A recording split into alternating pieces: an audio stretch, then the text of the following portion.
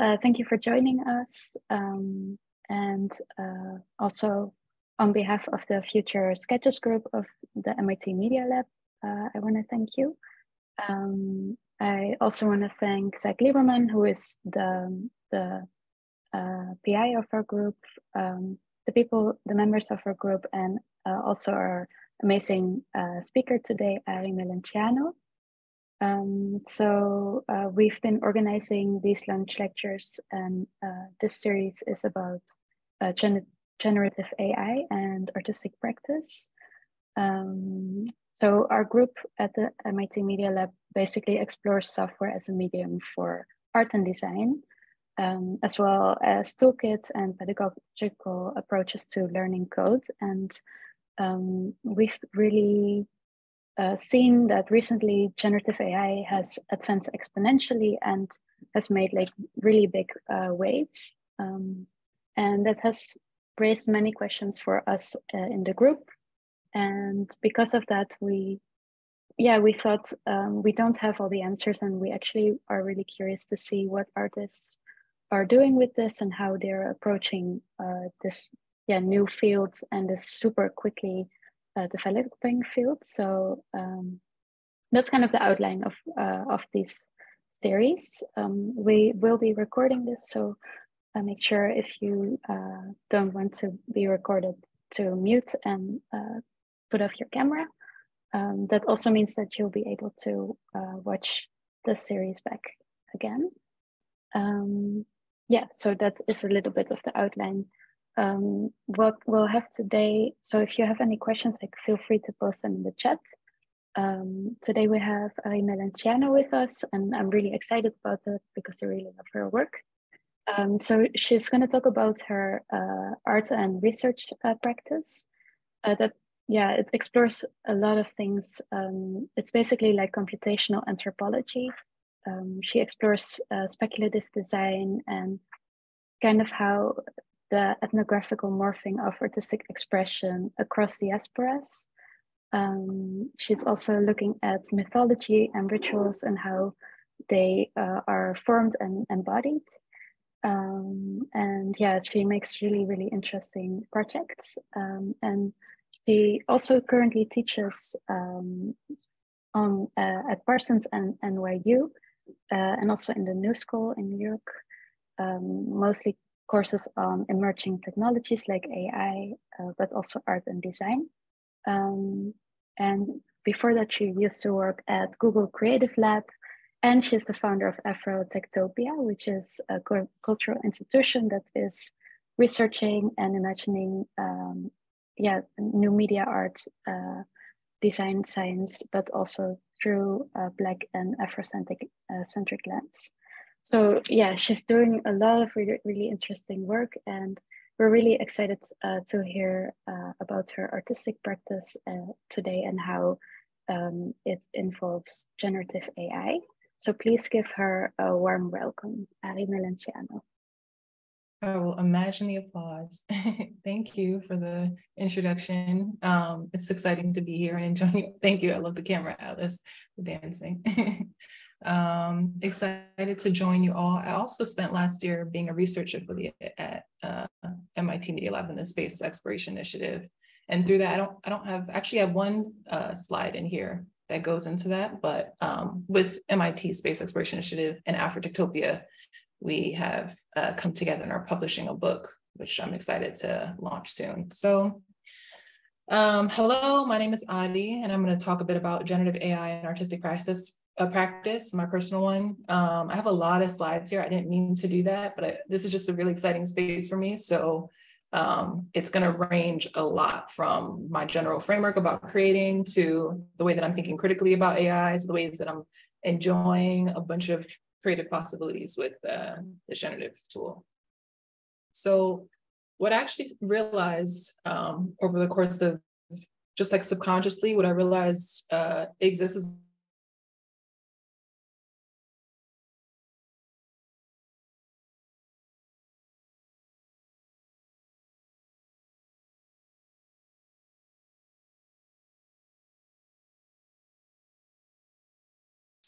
and these are all quotes from this book that I have called the Book of Symbols.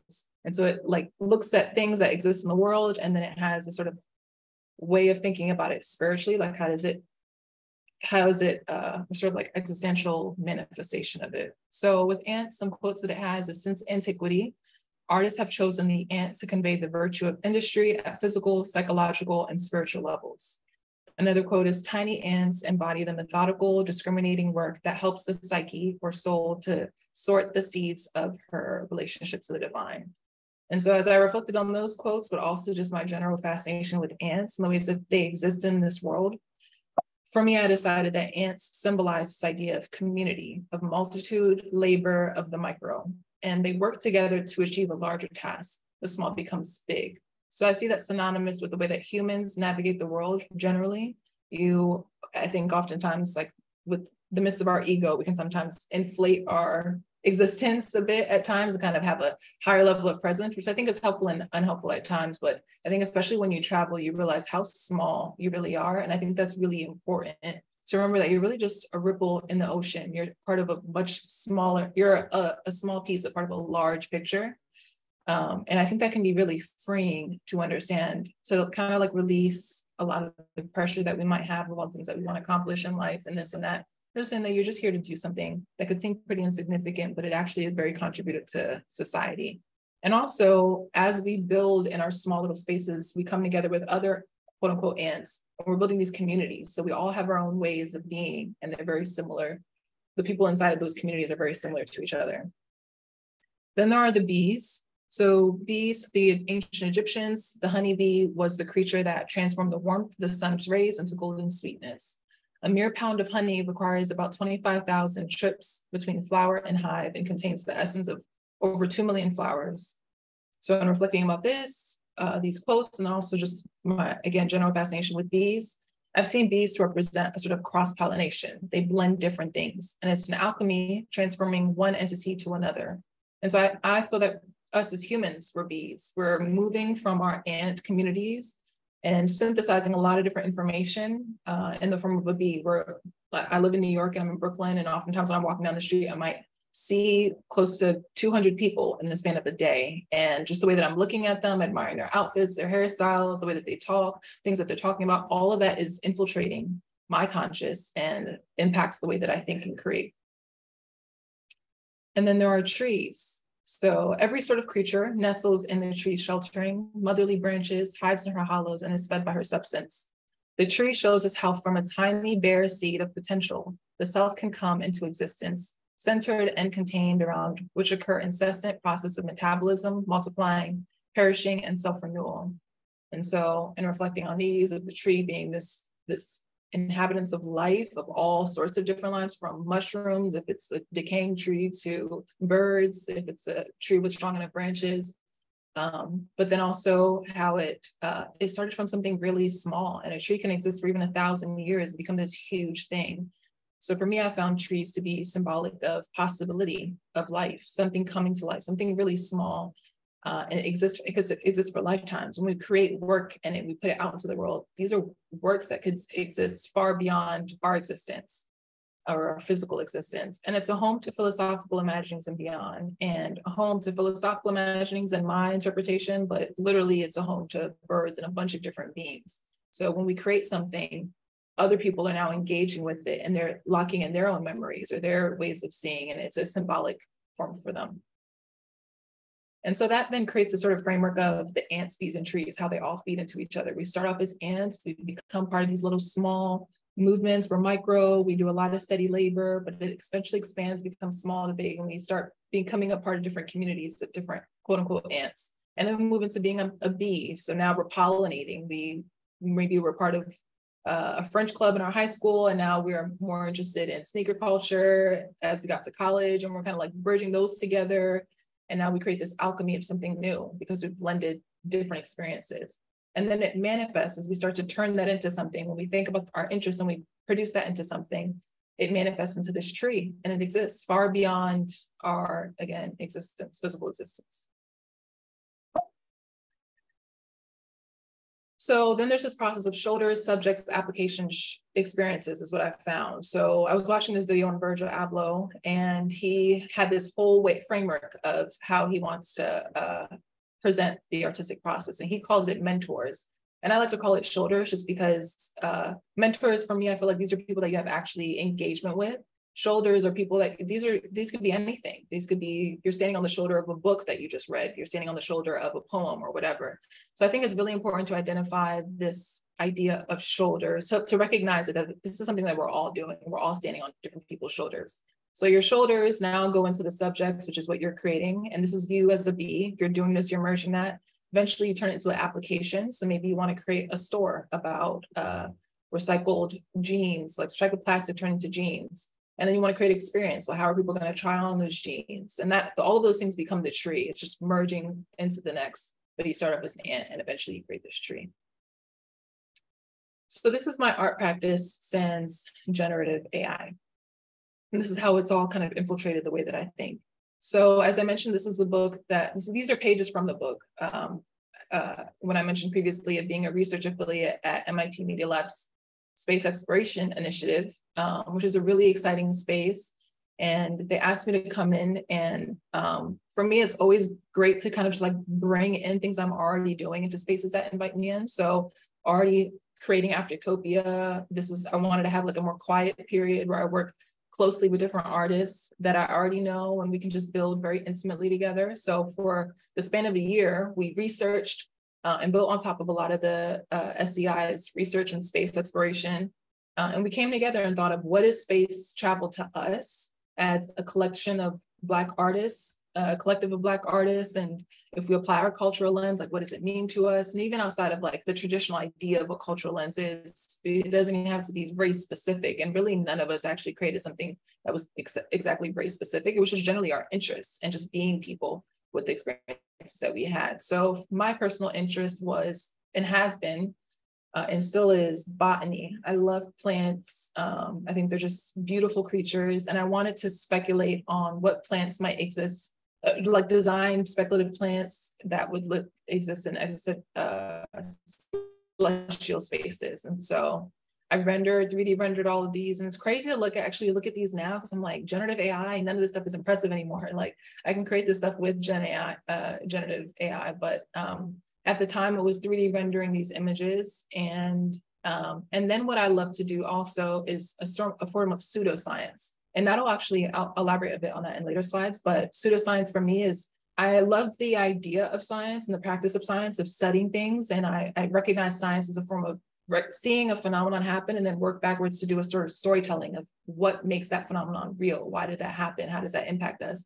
And so that's what I was doing with this. The plants are a sort of phenomenon. And now I'm annotating on images of the plants, of this is how it might impact us. These are formulas of ways that it may exist in the being. And then also what you see in the bottom layers are a form of geomancy. So geomancy is something that I'm really interested in indigenous sort of divination practices. And so if anyone doesn't know what those are, it's generally when communities, like the I Ching is a form of a divinational practice, or a lot of African indigenous communities do it, where it feels like it's kind of like placing things randomly together, like you randomly come across this mapping of arrangements, and then you decipher meaning from that. And so that's what I was doing with this. The plants all have their own mappings. And so as you flip through the book of the pages of the plants, now you can decipher your own meaning and a message for you to carry with you as you go along. And I'm going to move through these pretty quickly because there's just a lot that I want to, sorry if I'm talking fast, but another area that I was exploring or have been exploring is labor. And I'm thinking about labor in ways where I think traditionally we think about labor as, or labor that's recognized in society as something that deserves financial pay. And so I think about things like, if I'm just hanging around with my friends, sitting around the dining table, talking about things that are really exciting and socially impactful or whatever, no one's getting paid for that, but we get paid for doing other things that society has deemed as worthy of pay. And so to think about like what's transactional, what's worth of pay, what's not. I just generally think a lot about like, why do we live the way that we do? And so I also think about things like labor, and how labor also can be a form of art. And I think a lot about just like, what is art and what does it mean for something to be art? So what would it mean if someone that spends their life, as my grandma did, cleaning houses and spend every day cleaning people's bathrooms or whatever it is. And that might feel like a laborious thing, but if we kind of flip that and recontextualize this idea of labor and just add pigment to the end of my grandma's brushes or whoever's cleaning, now it becomes a sort of art piece. Now that bathroom becomes an installation. And so for me, I think about that as creative. What I did was I just went to Home Depot, grabbed a whole bunch of different brushes that are all utilitarian, nothing for artistic purposes traditionally. And then I put a huge canvas on my roof and just splattered a whole bunch of paint. Sometimes I was dancing on top of it and walking with my feet, like bare feet was amazing. It was one of my favorite experiences creating and not thinking about anything other than experimenting. There was no purpose. I had no objective. I was just purely in flow and just having fun. And that was a really impactful moment because I think oftentimes art and the way that we practice it very traditionally in this world, it's like it can be a pretty stressful experience because you want a certain outcome. You want it to look a certain way or whatever. And for me, I felt the most peace when I wasn't concerned about how someone might receive it, how it might land, how it might look, but I just got into the moment and really just created and explored. So it did a lot of different things simultaneously with this piece. Another thing that I've been doing in my studio a lot is, so another shoulder would be Matisse, like setting different artists and thinking, okay, these are people that have had very different lives from me. They've lived in very different places and different time eras. What does it mean for me to do what they've done? And so Matisse has been someone that I've been studying a lot. And even if it's just a matter of, I'm just positioning myself in the same way that he did. I'm not trying to create work like he did. I'm just positioning it and kind of placing myself in his shoes as just a small experiment and seeing what happens. But then also I've been spending a lot of time diving deeper into another area that's very much built off of Matisse's work. So when Matisse was in his 80s, he started to do these cutouts. This was towards the end of his life. And so he's an older man. He doesn't have as much mobility, and this is what he can do. And he's limited to paper, scissors, and glue. And I thought that was such a fascinating practice. I think it's really important to limit your practice because it actually creates a lot of room for exploration. And so that's what I did for myself too. Even though I'm younger and I can move around much easier, I still love the idea of just containing myself. And because I have such like confining limits, it's actually showing that there's so much room, like an expansive amount of room to explore. And so I've done that with doing my own paper cutouts and then doing a lot of different organic forms and just seeing how there's none of these look like the other. They all look very, like none of them are exactly the same. They all can look kind of similar, but even though I'm just using paper and scissors, they have an entirely different form. So this has just been a really fun exploration, just like philosophically empowering. Another thing is strawberry sounds. As I mentioned, I love plants. So this one, my shoulders were, a few friends kept sending me these videos of these guys that were capturing the data from their mushrooms and then turning it into sound because they knew I would love it and they were right. So I ended up doing something just like that, where I went up to my garden because in the summers, I just love growing my own food and flowers and all of that. So I grabbed a few of my strawberry leaves and I put some TENS pads on them. And then I was able to extract the electromagnetic waves from those plants and put it into my modular synthesizer. And so the energy from the plants is now going into my synthesizer and now I'm turning it into sounds. Alice, your reactions are hilarious to me. So now I'm turning them into sounds and I'm doing all sorts of things like making it rhythmic, making it percussive, whatever it is, but it's just being able to turn the energy of plants and plants I think about so often of a lot of indigenous communities, they think of plants, they think of the way that they've understood plants as because plants can actually communicate and they have a language. And we as humans, we don't understand it in the way that maybe they did in the past or the stories that they've told, but there is a language of plants and they release this sort of energy. So to manifest that into something that we can feel, even if it's intangible, it's just a really exciting space to explore. And I continue to do that. So this one, I continue to explore a lot with sounds. This one is another project on modular synthesis that I did with a school in California, part of the Blacktronica class with King Britt. And so this one was, all I did was they just asked me to do this performance. So I was like, I haven't touched my modular synthesizer in a few months, but it's the summer, it's a nice day outside. I'm just gonna bring it up. And I just started recording immediately as I'm like figuring out how do I use this again? And I'm plugging things in and my mic, all the sound is clipping because it's really windy and I forgot to like put a cover over it. But all of that's included because it's like, it's not about being perfect. perfect and creating this polished thing. It's just, I just want to record the process and allow people to understand, okay, like I'm learning on the go and you're watching it all with me. And I don't think any of these things are mistakes. I think it's just things to look at. And so I'm bringing the sound, the module synthesizer in, but then I also have the environmental sound of just my block in Bed-Stuy. And so people are honking, you might hear people on the street talking, but it's all part of it. And I think not like trying to create these barriers. When we think of art, really it's just encompassing of everything around us. This is another project I was funded by the Onassis Foundation. They gave me 72 hours to create whatever I wanted to create. So at the time I was thinking a lot about environmentalism and how the earth was breathing a lot better since we were not commuting as more because of the pandemic. And so what I did was I just, and before that I had actually already started grabbing screenshots from Google Maps and just places all over the world because I wasn't able to travel and I loved traveling. So I just wanted to be able to look at land and exotic places again. So I screenshot different places. And then I was already playing around with module synthesis. And so when Onassis asked me to do this, I already had like these different ideas and it was a matter of being the bee, bring them together. And now I'm creating this web VR experience where I'm interested in sound. I'm turning the data from these different major cities, creating an algorithm where it converts their data into a way that I can control my module synthesizer. And then I'm using the sound from a module synthesizer and turning that into the soundscape. And then you can go to each city and listen to that soundscape and look at the land by the images that I grabbed from a while ago. And this is the last project I'll share pre-Gen AI. And this one was about healing modalities. So this was in the midst of, I think, 2020. There were so many protests in the streets and it was just like such a painful time. We have the pandemic. We also have such a surge of Black Lives Matter. Like it was just a really stressful moment. And so I was thinking of how can there be, in the ways that we fight and think about epigenetics of like, this is something that's going to be embedded in our DNA for a long time. And as important as it is to fight and be a martyr, I also think it's just as important to heal yourself and make sure that you're at peace no matter what is going on. So I created this space where I had already been studying psychogeography just as a hobby. And psychogeography is the study of the ways that the design of your environment impact your psychology. And so things from those studies reveal how when you have large ceilings in a space, you feel like you're in the midst of something great, which is why a lot of cathedrals or government offices have traditionally had really large ceilings, or curves make you feel calmer. So when they are butchering animals, they actually prefer to take them into spaces that are not have angular kind of structures, but more so that they can feel calm as they're about to get mortalized. But like all the ways that psychogeography impacts us. I was thinking about that.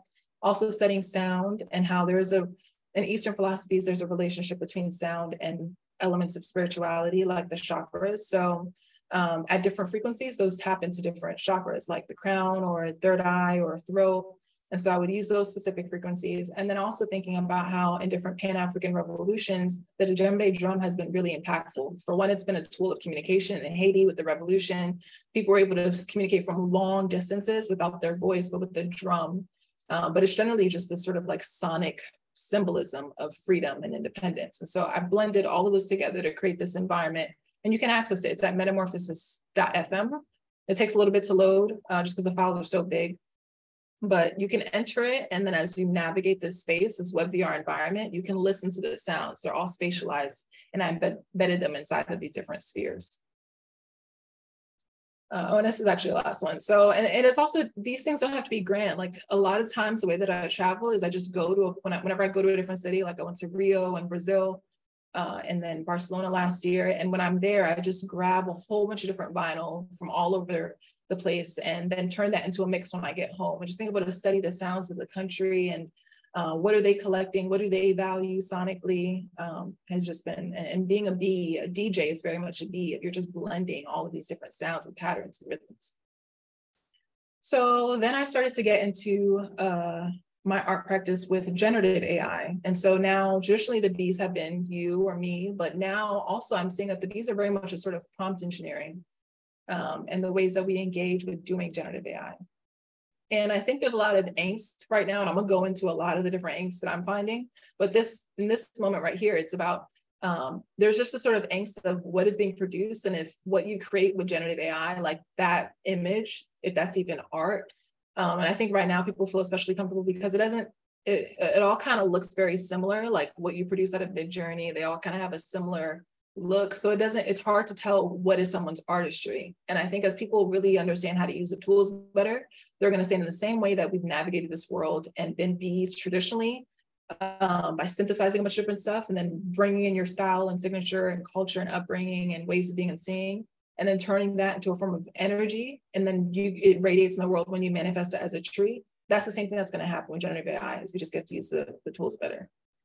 So this is a funny tweet that went viral, and it says the hottest new programming language is English. And this is spot on. And this is why generative AI has become something that's so massive, is because it's been around for a while. Like these technologies, the same technologies have existed at least a year and a half before the bust in 2022. And even in 2014, we were doing GANs, and it was all just because you had to code and you had to be a programmer and all these other things. And it's just like, it was really limiting. And so once you open it up and let people, all sorts of people bring it in and not have to know the technical frameworks for it, this is when it becomes something that's way more approachable and actually way more impactful. And so now we're in this midst of this text to text, so we can interact with chatbots. And I've talked to ChatGPT for too long and have just made it my best friend, of like, it's encouraging me with all my ideas and being so supportive. So there's like this emotional aspect of chatbots now, and even with copyright, and you could say I'm turn my bio into something that's an artist statement, or you could do text to images. I'll go into text to video is very shortly on its way. There are already prototypes internally at a lot of different big tech companies, but externally it's like probably days, weeks, months. Text to sound, which already even exists. I use a lot of things like Refusion, so I can blend different genres together, just describe sounds, and it'll create that 3D render. You can do text to 3D render, 3D movement, etc. But all of that comes down to language. And so this is what I've been thinking a lot about. Just like, I think we're all getting really excited, and that's great, but it's also just like, it's really important to kind of take a step back and be critical of what is actually happening. So if all of this is embedded inside of language, and if language impacts the ways that we think and the ways that we are and exist in this world, and language is also just so much of a root of culture and the way that we've been trained to think, and language also is embedded in psychology and perception, expression, and like all of these things are rooted inside of language, or language and all of them are inexchangeable. And so to think about that, like identity and what is valued, it's a bit worrisome, because this is what all this is built off of. And this is an image of the CLIP model. So CLIP model is basically what made this text to image and text to content exist. It decided to scrape images of their metadata of like, how are they tagged verbally or with words, literally, and it has the relationship between them, and then it creates that, embeds that into latent space. And so now if you say a word, if you write down a word, it's going to scrape and find what are images that have used that word, and I'm going to create images that look like the word that you have used. And so this is also being developed hyper locally in the US.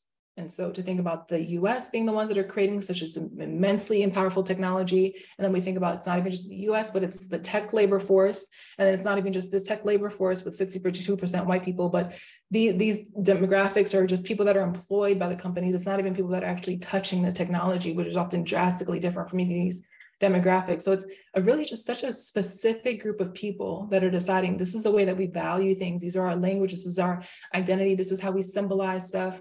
What does that mean when we're creating with a tool with such a specific people? And they are, and it's a culture that just attempts to be so universal, but it's not. So we also can't even question it, because we don't even have alternatives of ways of thinking. And so these diagrams are something that are really important to me. They're by Marimba Ani, who has written the book Yurugu. And the Yurugu is a book about studying European culture, but through an African lens. And I think this is just like an amazing book and just practice, and it literally subverts the practice of anthropology, and it creates an alternative framework of, we're so embedded in this idea of what logic is supposed to be, which is like completely negating spiritual being or meaningfulness or interconnecting context. And so that's what we embed our values in. That's the chart on the left. Or this idea of our ideologies that are embedded inside of Western framework. It's really just a mythology. Like, these are truths that exist to a small group of people, but it's proliferated worldwide, and it's just people's opinions. But now we have designed our whole society around that. So I've just been studying this a lot and thinking about, well, what is it? What culture do I even exist in? Like, what does it mean? How am I engaging? And what are ways that I can think critically about this? I'm going to skip over these quotes just for sake of time. But this has encouraged me to get into this idea of computational anthropology. So with computational anthropology, the way that I've defined it, it's a word that existed before, but the way that I'm using it is in my own way, which is how does the machine, which I use synonymously for AI, computation, online society, et cetera, see us based on how we presented ourselves and designed it to see us. What can we learn from our metadata? So how have we fed our existence into the machine, synonymous with a bunch of different stuff? And so now how is that machine reflecting us? It's telling us about ourselves. So what I started to do was go into the public domain archive, archived images from the public domain, and I would grab the way that they caption the different images, and I would use simply those as prompts inside of Stable Diffusion. Stable Diffusion is one of the generative AI tools. And so what Stable Diffusion then would spit out a bunch of images trying to visualize the prompt that I gave it. And so these are these images, which was just like mind-blowing to me. The top left and the center one, the top right is the real Benjamin Pap. And so what it would then do is create these other Benjamin Paps. And it was consistent in their hair, facial hair, and the way that they were presented, and even the type of camera and like the distortion. But it was not consistent in the race, which was really interesting, or even in other moments like the African girl of Tanzania, very consistent of the way that she would have looked. I can't even remember which one is the real. Oh, the real one is the one on the bottom left. The only way that I can tell which ones are the real ones are because the dimensions, I didn't change the dimensions of my original one. So you can see the differences in the image. But the fact that it was able to render it so similarly to the original image just off that little context. And so then I started to add a bit more context. So not just using the ways that I've captioned the image, but adding some additional information, like maybe in National Geographic or by African photographers or in a Red Cross pamphlet or by white photographers or a United Nations pamphlet, and to see the way that it would render when I would use certain organizations, how maybe those organizations have a pattern of kind of like romanticizing an environment. Like National Geographic, it would add this haze. And then if it was based off the race, I would find, if I said by African photographers, you would see the face of the subjects, usually, like they would be turned towards the camera. But if it was by a white photographer, you would see the back of their heads, or sometimes you wouldn't even see subjects at all. And for me, that was a reflection of voyeurism in a way, where people that are not part of a community enter another part of the community, and there is not that trust there with the subject and the photographer. And that's just a theory. I have to do a lot more research in exploring that, but it seemed to be a really significant come out. And so then what I also started to do was upload my own image. And I was really skeptical about this. It felt more comfortable to do what I was doing before.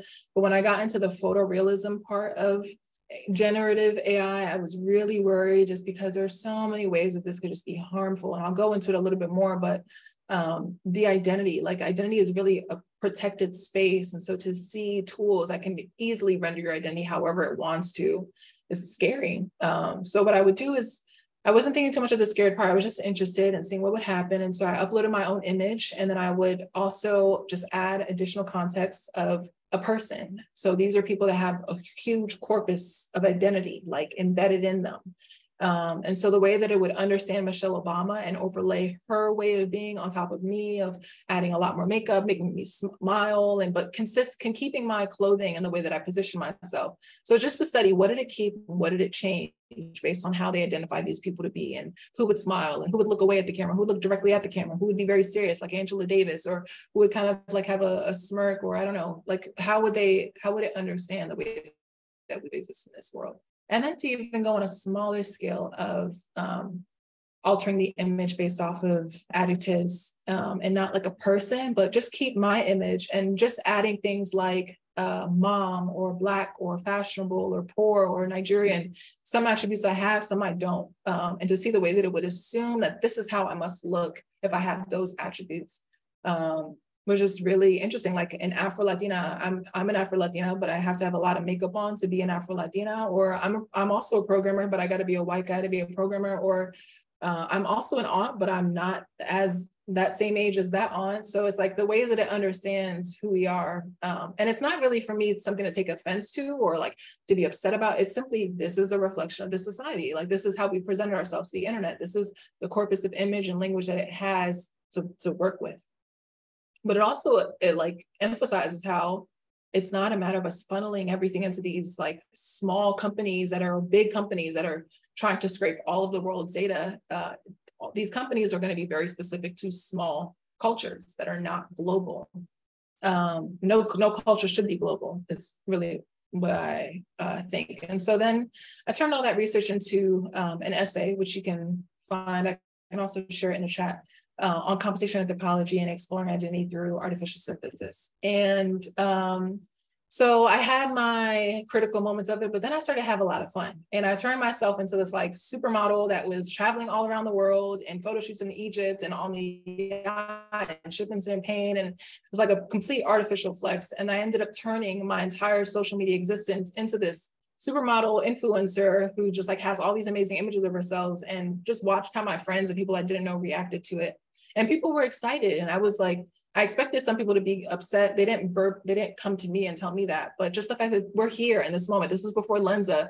This was like some of people's first moments of seeing AI on an identity and me being morphed into all these different ways. So I was having too much fun. Mission accomplished. I became Beyonce for a good week and life was good.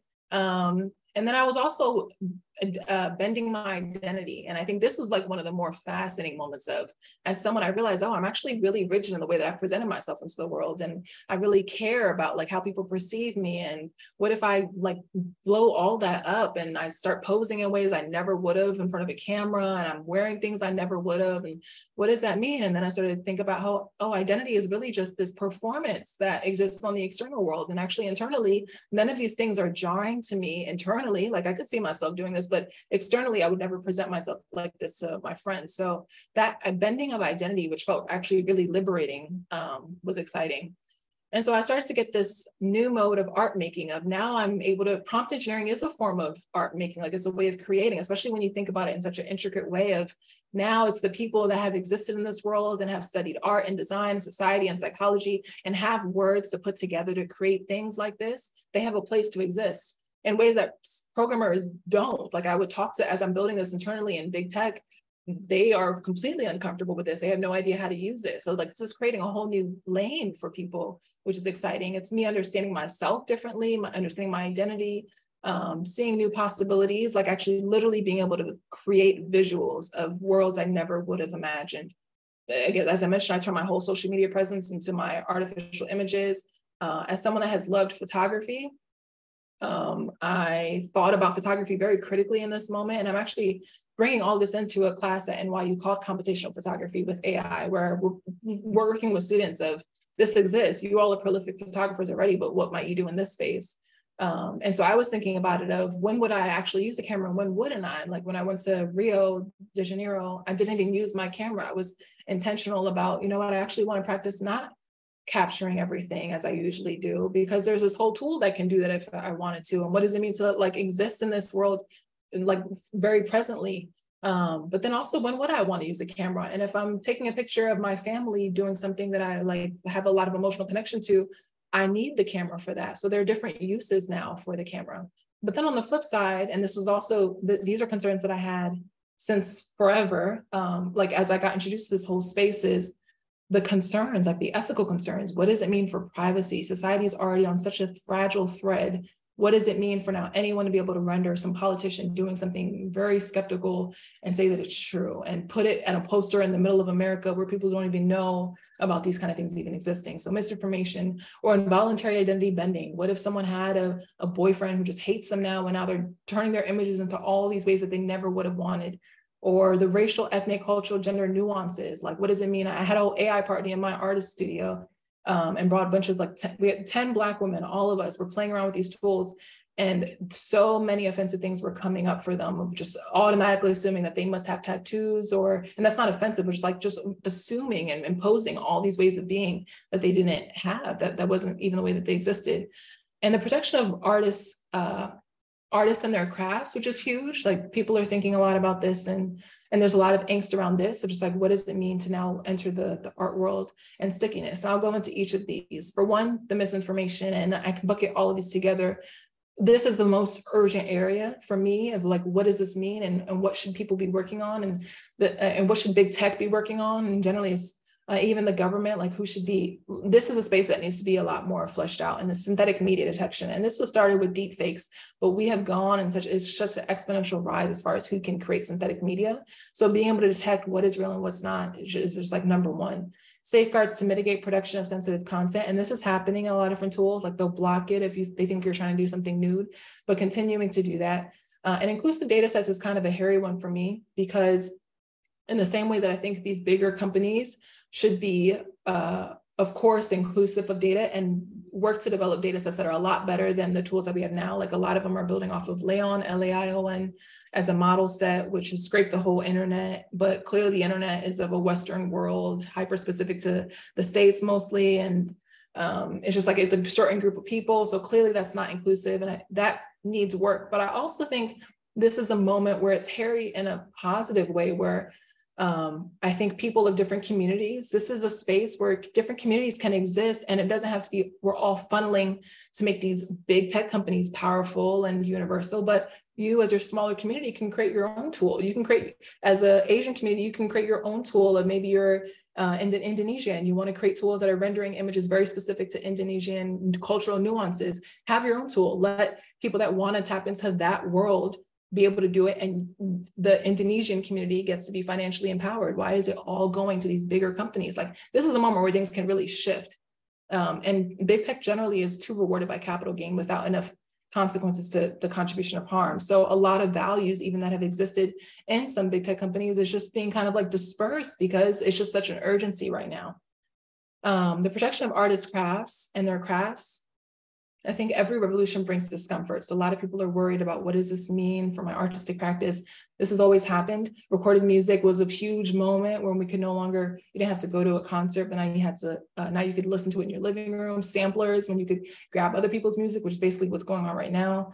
And I think also a huge tension is the fact that someone else is making money off the artist crafts. And I think this is like the biggest one, is just now all these companies can now use my style and make money off that. I think it's not even like the technology alone, it's the fact that other people are doing it.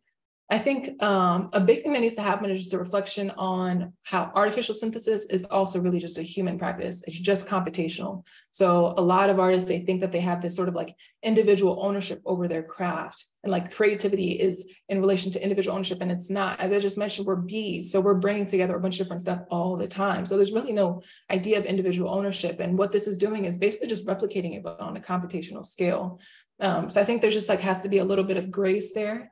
There is a level of reevaluating our metrics. So for the value of art, traditionally we think the metric is, oh, you spent 10 hours in your studio creating this painting, so it must be something that's prolific, versus you spent a minute creating this prompt and you created this amazing image. But it's not reflective of the fact that people that are creating these great prompts have also spent a lifetime studying art, studying design, culture, psychology, and they're able to bridge all of that and create these prompts. So I think it's just like a whole different way of evaluating. I don't think we even know what art is actually. I mean, again, like back to the culture and the way that we identified what art means in this world. I think if you're so like, I think this is actually a moment where artists are saying, oh, this is a new tool. And art is all about just like exploring and experimenting and getting new things. So it's never about holding so tightly onto things. And these are merely tools and vehicles. It's not a replacement for boundary pushing creativity. It can only replicate what's already been done. So for the things that have already been done, like certain forms of copywriting or image making, yeah, it's going to be able to replace that. But for the artistry that is like boundary pushing and pushing to new levels, this is what it can't get in and do that. And just like the stickiness of it, like clearly this is disruptive, massively economically disruptive. Everyone's just running in a rush and moving crazy because it doesn't take much to build something that's really impactful with this sort of AI. But I think also what's happening is people have to shift from thinking about fancy technology, which most people just don't care about, and understanding that it's about culture, art, and style. And that's a huge opportunity oversight. And that's what people actually care. It's not about if something is using AI, it's what is it actually doing. So very quickly, I'm just going to go on. I know I'm like running, but these are just ways that These are just ways that I've been blending it with my own artistic practice of I'm in the studio all the time. I'm creating my own work with paper. This is the Matisse, like Ari versus Matisse kind of thing that I'm exploring. So I'm using the organic forms from that. And then I'm thinking, okay, what if I turn that into something and I scan images of those and then upload it as my foundational model for generative AI. So I started off in the top one with, what if it's a pneumatic sculpture, a pneumatic, I don't know, like arrangement. And so it does that. And then I'm like, okay, well, what about if I turn that into sneaker culture? Like, what if I make some Air Jordans? And then it does that. And I'm like, okay, well, what if I add some like Converse and make it, maybe if it's like a like fashionable shoe and it adds like a high top. And then, okay, what if I go back to it? So it's like all these playing, and I'm just prompting with my own images and making it into something else. And I think this is also where it's like this fascinating, and even as I create some images, like I've created images of people, I now want to turn those images into painting. So there's like this bouncing back and forth of, this is my own style right now, and I'm putting it in, and now it's influencing the things that are being created. And this is not something I can really prompt as easily. So it's not even just a matter of, it's prompt as AI, it's everything that goes into it. It's the models, it's your input, it's the way that you're styling it, all of that. And then I'm continuing to push it. So what if I do AI in footwear, but now fashion? Like, what if I add language that's beyond footwear and it turns it into like these coats, like a puffer jacket with some biomorphic exterior on top of it? Or what if I do it into industrial design? So this is all just like the same model that I started off with, of continuing the sneaker form, but extrapolating it and now turning it into a lamp or a sink faucet or like all these other things. Or what if I just explore with fashion? Generally, I've been thinking a lot about fashion. This could be a huge moment for the fashion world to reimagine their archive. The big design houses can look at what they were creating in the 70s and now bring new life to it. And so I would do things like, say, something from the 1980s, Nebraska, like literally just write Nebraska and then like street style. And now it gave me the top left of like, now cowboy hats are kind of a thing. Or I love the actual cargo shorts. I would love to wear those. It was like these pleated, like flared cargo shorts. Or even creating these, and this is all just like play. There's no meaning for me with this stuff specifically. It's just, what if I just created images and now I create this speculative music magazine spread? And what does that mean? I'm creating these music artists, and what kind of music might they create? Or what I've been doing, even this is all just from today. So what I was thinking about is AI and architecture of, what if I bring in images from prolific spaces, music venues around the world, and then just like bring other life to them? So the middle one is actually from a gym. It was like a high school gym, and just adding all this prompt to it, it turned into this surreal psychedelic space, or all these other spaces. And so then what I started to do, and I'll wrap it up here, is then I also found this tool where I can turn my image and use it as a tool of reverberation onto the sound. So AI is just like, it's pushing things like crazy. So what I would do is I would upload this image, and I also upload a sound, and this is the original sound. Then I say, okay, now change that sound based off the image. So what it does is it studies the image, it finds out where the endpoints of the image, like it does the whole spatialization of it, and then it will reverberate this, it'll add reverb to the sound based off of how it imagines existing in the space. So if you can hear a little bit of like that, it's kind of hard to hear and hear probably, but just like that echo, more of an echo in the reverberation. And I also did with here, but it's probably hard to hear the nuance of it. So future areas that I hope to explore, continue in furniture design and architecture and sound and genre morphing, like especially with all this text to sound, scientific explorations, speculative futures, like we can create these other worlds, but also speculative histories, like what does it mean for like society in ways that we've never even imagined? New forms of cinema. I'm also a DJ, so now I can create visuals for my DJ sets and create this whole audio-visual experience. So I'll wrap up there, and you can find some more of the work here at Ari Melenciano TV.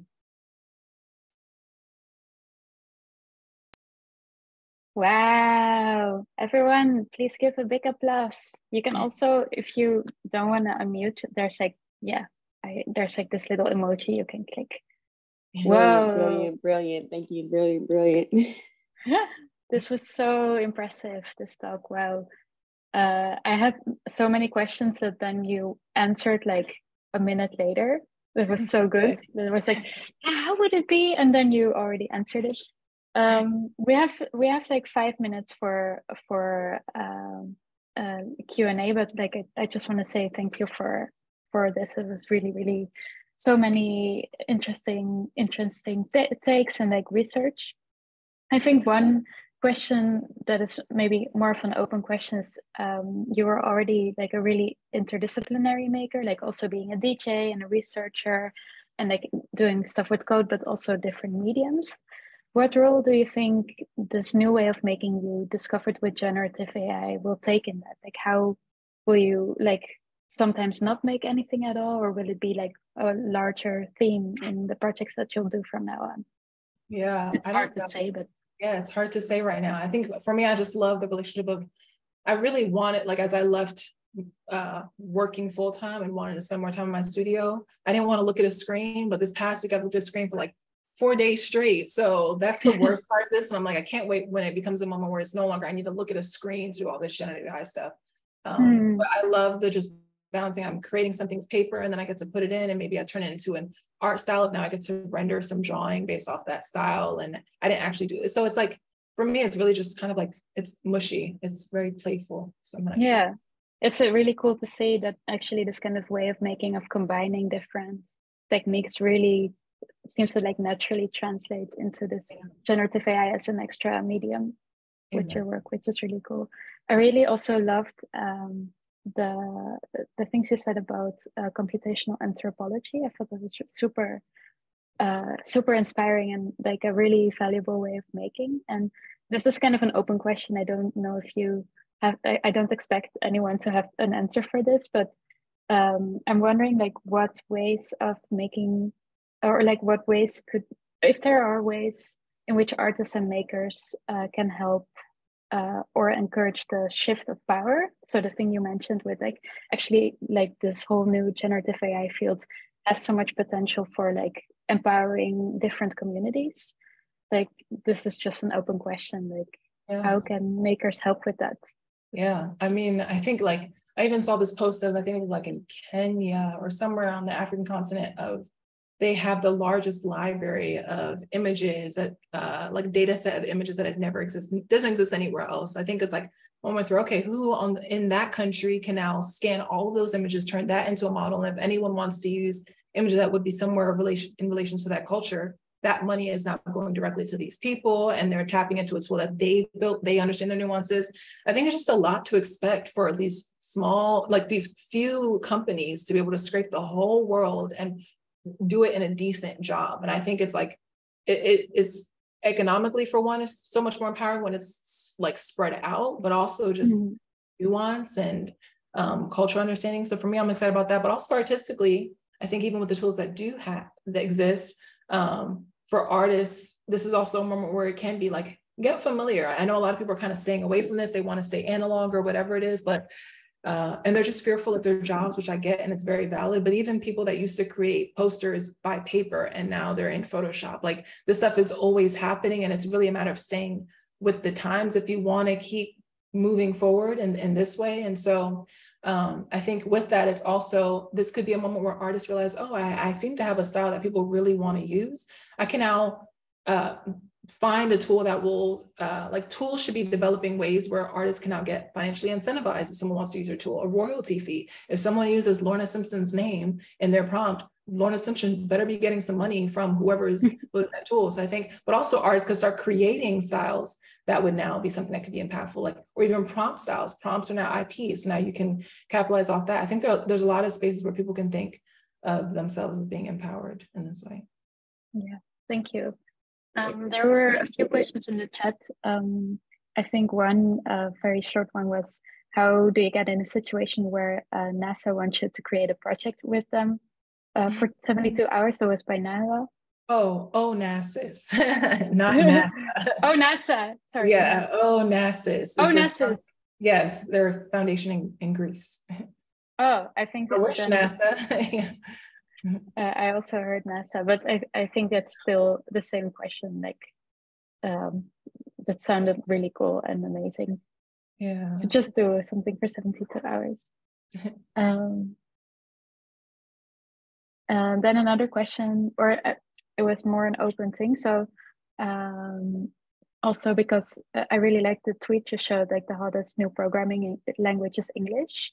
And I also wonder, like, there was Gorkan said like, oh, but then other languages are actually discriminated. And I was also wondering like what your thoughts were on that, because like, of course, all the prompting that's happening now with generative AI is in English because it's in the US. Like,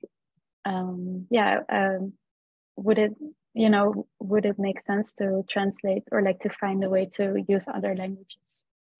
Yeah, I think that even goes to just like, does it have to? I mean, you can already use the big tools to. I've used other languages. I've used a bunch of different languages, and it still renders. And the interesting thing about that is, specifically with Stable Diffusion, the language that I use, it will then bring in the cultural style of that language and overlay on top of the image. So it can be a place to explore. It's really not exclusive to English. It's definitely a lot more prolific in English, just because that's a larger percentage of the corpus that it's trained on top of. But again, this could be if someone wants to create something that's in the Spanish language, it could be people that are of Spanish descent, like from Spain, or Latinos from the Caribbean or wherever, and you create your own tool with your language.